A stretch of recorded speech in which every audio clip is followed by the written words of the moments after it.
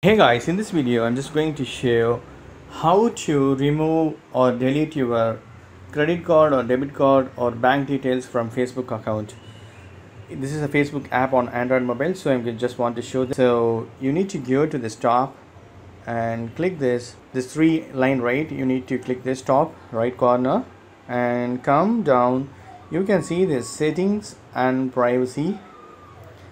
Click the setting and privacy and you can see the settings options here.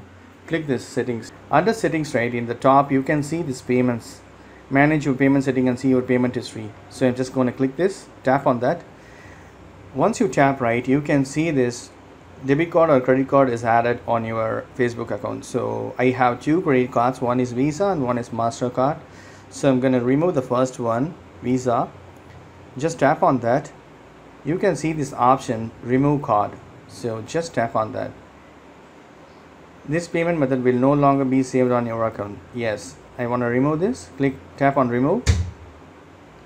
Yes, it's removed. Now only one card I have. That's it. It's very easy. Thank you so much for watching my video. Please put comments and feedbacks in my video forms. Thank you. Bye.